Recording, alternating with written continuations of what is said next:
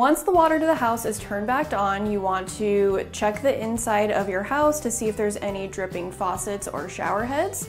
If that's the case, like over here, we have a dripping faucet. The same goes with a shower head. Make sure the water to the sink is turned off underneath the sink. You'll want to remove the handle, remove the cartridge, and take that to any hardware store and have that replaced. Come back and replace it back in the sink.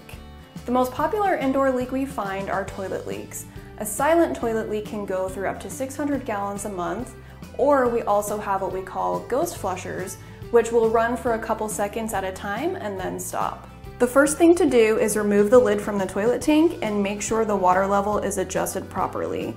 There should be about a ½ inch to an inch of clearance from the top of the overflow tube and the water level. If the water level is too high, that water will be continuously flowing into this overflow valve, which goes straight into our sewer system. To adjust that, you'll either want to adjust the rod, or specifically on this toilet right here, there's this little knob, and adjusting that slightly will adjust the water level inside the toilet. So another common issue that we have with toilets is sometimes the flapper won't close all the way.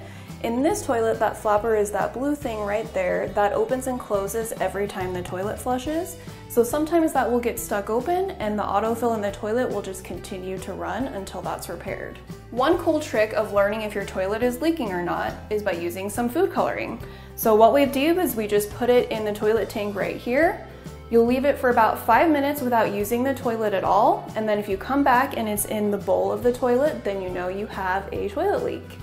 You can see that there is a leak in the toilet, so what we would recommend if you do have a flapper leak is just taking out that flapper that's in the toilet, taking it to any hardware store. Is very important to try and get the same toilet flapper that was in there previously. Putting that back in, there are universal flappers, but definitely try to get the same flapper that belongs to the model of the toilet. If you find that your shower, sink, or toilet isn't the culprit of the leak that you have, be sure to check out our other videos to learn how to check for other leaks inside and outside your home.